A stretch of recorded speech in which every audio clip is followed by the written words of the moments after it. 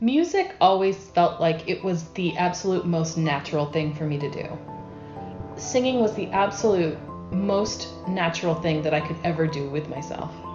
I never, ever wanted to stop. I knew it was always going to be a part of my life. I just love making people happy.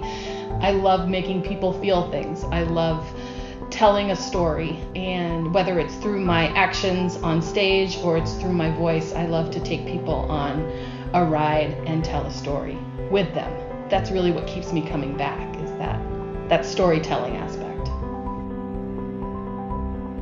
I'm very careful about the music I choose to sing because I have to feel it. I have to love it. I have to feel it. It has to resonate with me. It has to speak to me because of that early exposure to understanding what songs meant and why they were written.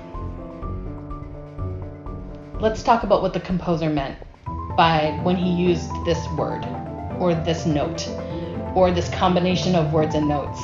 But also let's talk about, what does that mean to you? You're singing it. You're putting your person into it. You are telling the story, and it has to come from you. Creating something and allowing yourself to make that creation.